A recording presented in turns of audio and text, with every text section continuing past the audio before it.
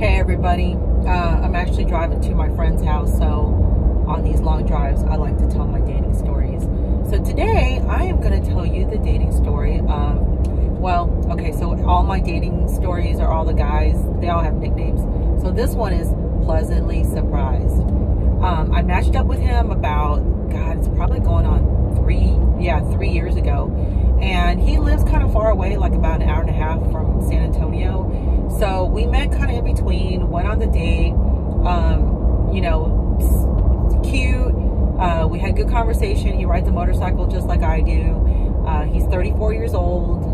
He's kind of like a handyman type of guy. But anyways, we went on the date, and then like nothing really came out of it. It was just like he lived too far away and there wasn't really like a spark there. And so we just kind of lost touch, and that was it. And then probably like 2 years later, I saw him again. I think he like got a girlfriend in between. But then anyways, I saw him again on Bumble, and we matched up again, and like we struck up a conversation, and finally he was just like, hey, you know, like maybe I should come over, or like, you know, we should meet up. And it was like during COVID, so I mean, there's really not a whole lot of options when you know, it's COVID. I could probably do a whole video on COVID dating, but basically you've got two options.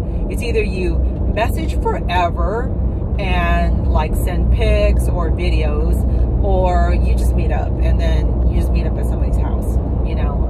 So anyways, that's what happened. He came over to my house, and I think we ordered pizza, and we watched damn, what's that show, the one about the tigers.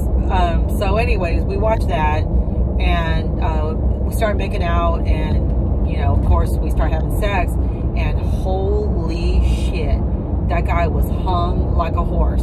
But even better than that was he knew exactly what to do. I mean, like he showed me some positions that I didn't know about. Well, okay, I know most of them, but you know, I was like, wow, okay, I'm impressed. And our sexual chemistry is there. It's just that like there's nothing else. Like we're not, you know, like he's into what do you call it, those conspiracy theories, and he's into other stuff. And I mean, like personality wise, there's no chemistry there, but man, the sexual chemistry definitely there. Oh, Tiger King, that's what we were watching. So anyways, we started developing this habit where he would just come over to watch episodes of Tiger King, and then, you know, I'd let him be the king of my jungle. So there's that.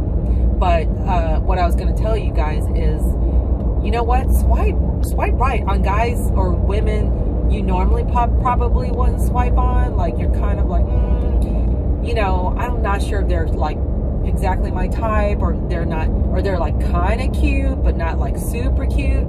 Because the problem with dating online is you lose all those quirks. Like you don't see, like, you know, like a guy could be kind of cute, but then the way he talks or the way he moves his mouth and stuff, you know, like little mannerisms make him super sexy. Like you don't get any of that in a profile. So I say, you know what, if you're on the fence about somebody, swipe right. You know, you might be pleasantly surprised like I was.